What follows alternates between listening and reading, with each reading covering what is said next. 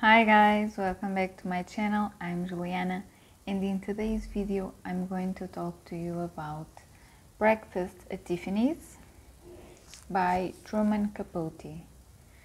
So this is a Portuguese edition.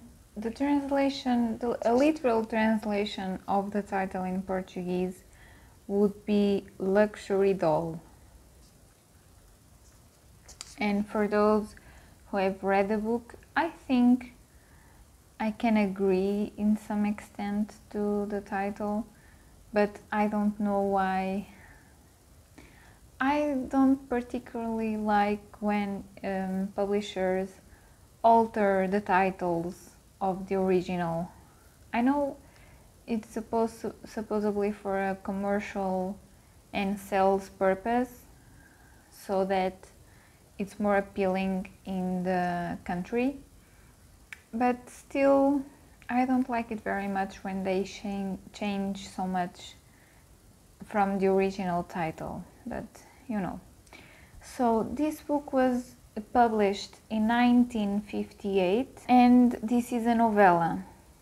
And talking a bit about Truman Capote, I think that's how you say it, I intend to read a biography by him.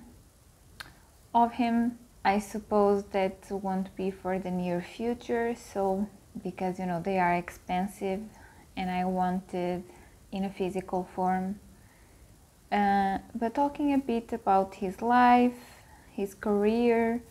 So he was born in September 30, 1924, and he died August 25, 1984. He was an American novelist, screenwriter, playwright, and actor. Several of his short stories, novels, and plays have been praised as literary classics, including the novella Breakfast at Tiffany's, this one, and the true crime novel In Cold Blood, that's from 1966, which he labeled a non-fiction novel. In Cold Blood is another book by Truman that I want to read, but I don't know when that's going to happen, but you know, it's a desire of mine. So his works have been adapted into more than 20 films and television dramas. So I know a bit about his life story, or his story life. He didn't have an easy life, and he died a bit in loneliness and such. But as I was saying, I want to read his biography to know more and be more contextualized about his life. So there you go. Now, talking about Breakfast at Tiffany's, this is a story that is narrated by a man that we understand is a writer wannabe,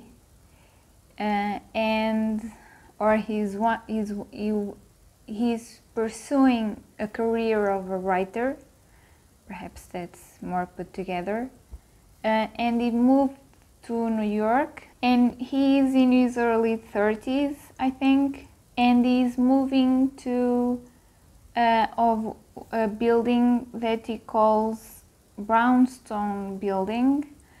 I read this in Portuguese, so I don't know if my translation is the correct one, but I'm trying to give you more or less the details, but perhaps the words are not the original ones, but I think the idea is there. But the story begins with this man that we never know the name. That's a curiosity of this book, of this novella.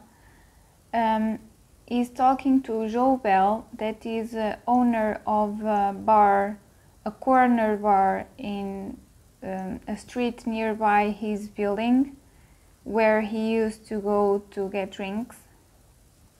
So he's contacted by Joe Bell, and he's talking about the whereabouts of Holly golightly, golightly,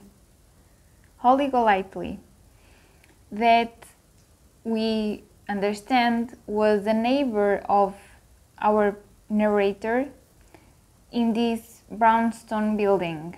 And after that conversation and the clues of where she perhaps was seen and by whom, another neighbor, a Japanese neighbor of them both, of the brownstone building in Africa, because he was traveling, this Japanese man, and he encountered a person, a man that does sculptures, and one of the sculptures, the features were very like this holy golightly. I'm sorry. And so he brings the news to Jobel, and Jobel is sharing the news with our narrator. And then we have them both in a divagation of how Holly could be in this moment, where she could be, with whom, in what condition, in what situation. Maybe she's in prison, maybe she's married and have kids. So that type of conversation. And from that point on, this novella we will digress.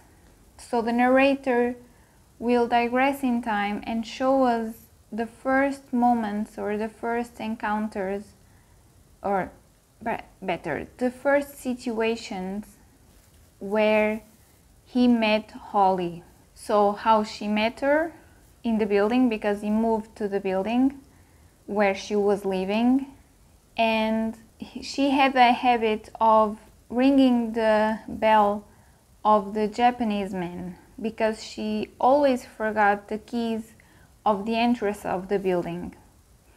But then the Japanese man got angry and said that he didn't want her to, because, you know, she will do that 2 a.m. in the morning, 3 a.m., 4 a.m., you know.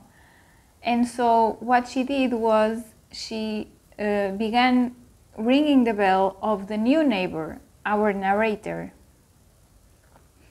And so he knew that it wouldn't be any of his friends, because he didn't have a lot of friends to begin with, and he knew it was her, and she would always apologize and say she forgot the key.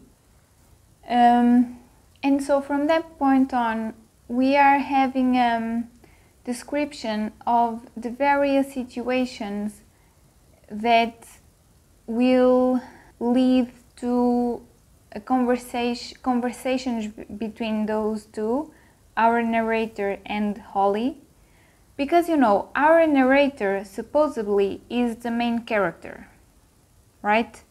But the focus point is in this Holly Golightly. So she is in a way, she kinda is the main character, although it's not given the role in an obvious way. And so she starts calling our narrator Fred, because Fred is the name of her brother, and her brother is in the war.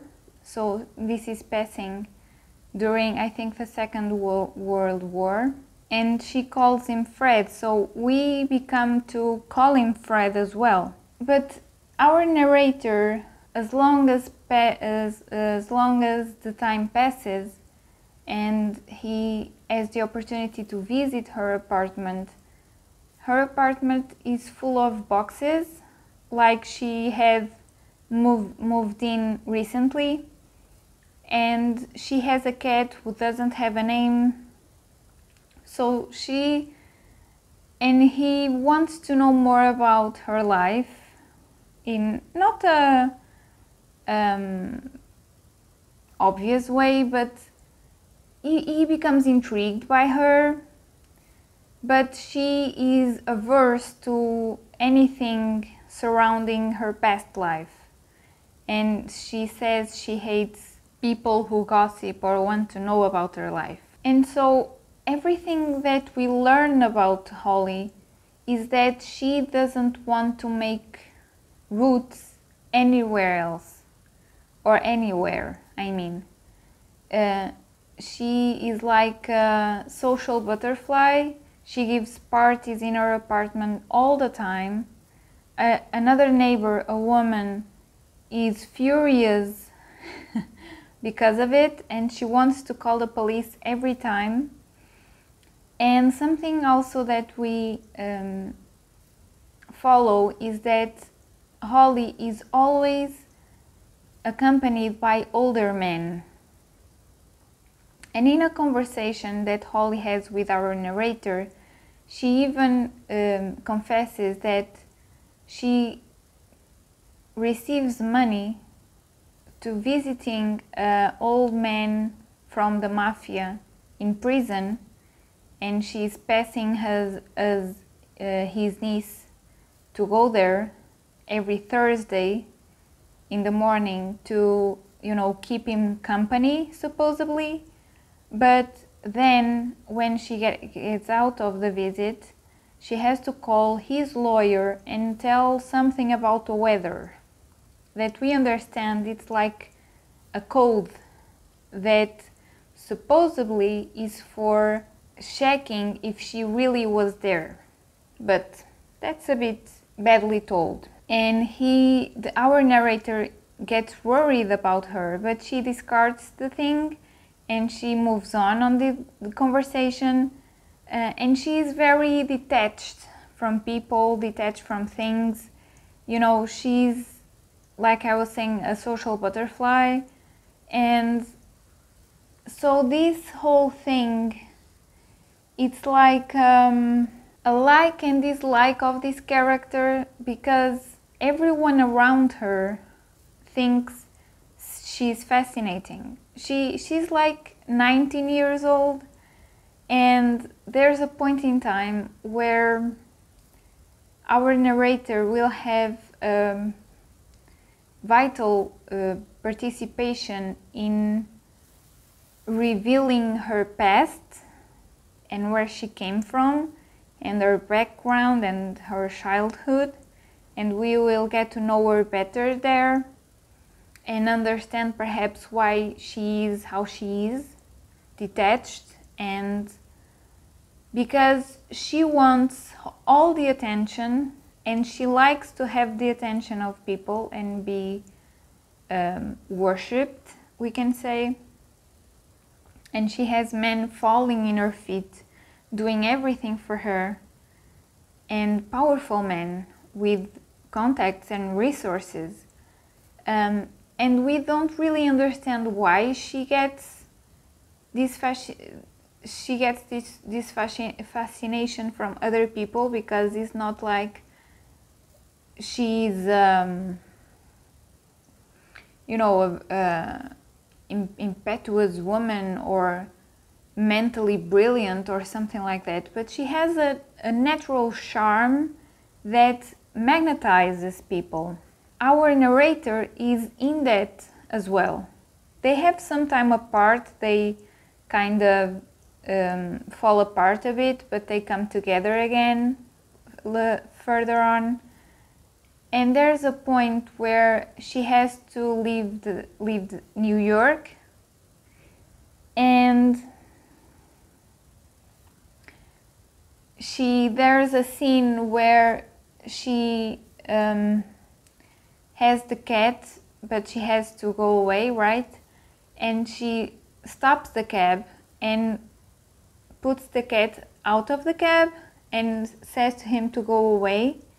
And then they go on, but a few meters later, she regrets it, and she turns to our narrator and says that he has to find the cat. We have there hint of her sentimentalism, a bit of attachment, a bit of roots that she grew, although she didn't want to at first sight. So we have here, because you know, she will say things and she will do things that you are like, you're a bad person. And some of the men that are surrounding her also say she is an imposter, but she is a true imposter, so she is original or something, and they still go after her. Is kinda funny in a way. So she is a gray character. She has a gray character, you know. So this is not like she, in the end of the story, she will not have come around situation or a redemption situation or behavior, you know. So she will be faithful to her personality and her type of behavior throughout the book. Yeah, I really enjoy this reading. Oh, something that she talks about is the how does she call it? She talks to Fred about her mean reds.